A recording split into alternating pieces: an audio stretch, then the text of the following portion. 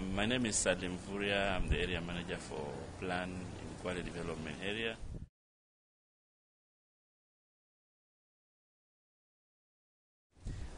I think to get an idea externally is a good thing, but that idea has to be blended with grassroots. It has to be contextualized, because there are very many good ideas which may not be appropriate at the community level. So I think my advice with people who have ideas and they have never been to Kenya or Africa or in the field is to leave the process to be homegrown, so that the ideas that are coming from out are building on existing issues, so that the ideas are also looking at what kind of skills that can be done on the ground, and looking at also issues of sustainability. So it's very important for somebody from outside the country to be sensitive to local conditions, local context, local skills, and also looking at putting ideas that can be self-sustaining.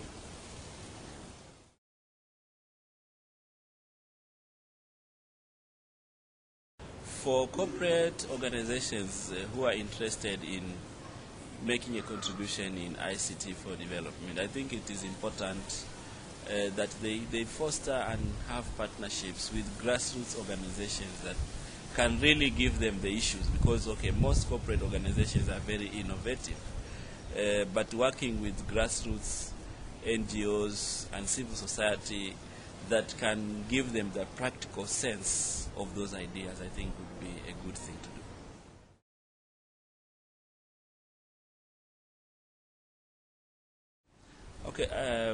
One thing for organizations that I think are thinking that of utilizing ICT, one is you need local capacity. Like if you have a field office, Plan has development areas.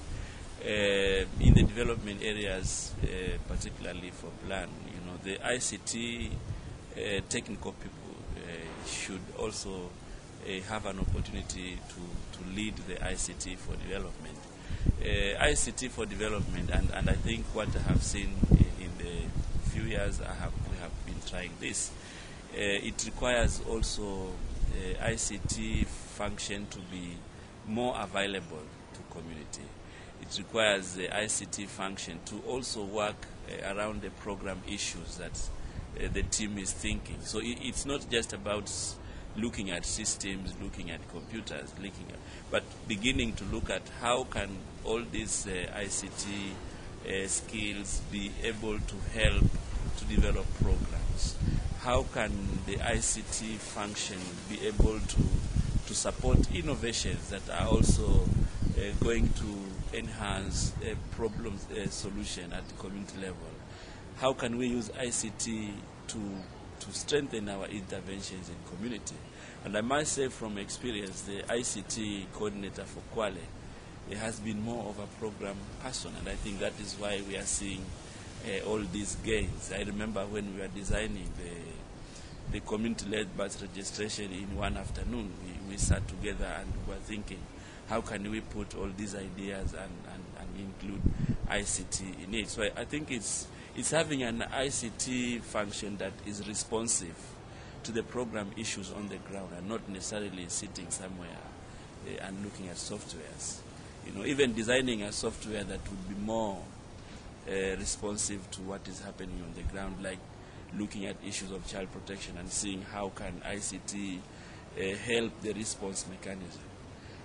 Looking at issues of accountability and seeing how can ICT make a contribution to accountability processes in community.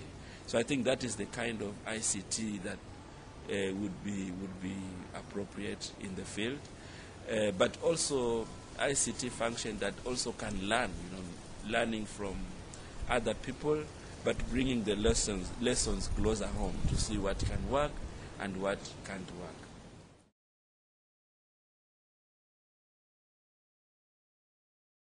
Yeah, the message that I would want to call on stakeholders and development organizations is that a lot is happening in the world in terms of ICT. Also recognizing that development is changing, and ICT is providing opportunities for greater advocacy and accountability. And I think,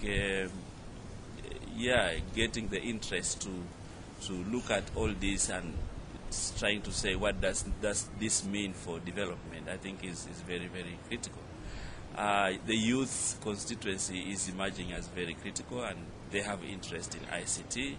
I know, like in Kenya, youth have been trying different things, different groups, but I think ICT is providing an opportunity for them to strengthen accountability, but also to be able to get skills that they can use as individuals who can also make a contribution in the economic development.